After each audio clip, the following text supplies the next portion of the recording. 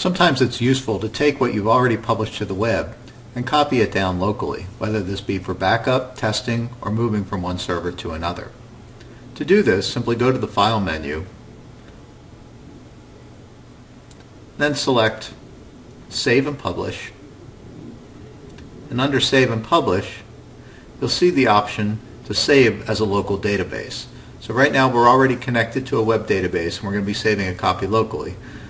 By the same token, you can also go ahead and back up that database, which is never a bad idea, and take the database structure and all of the data from the web and push it down locally to your machine.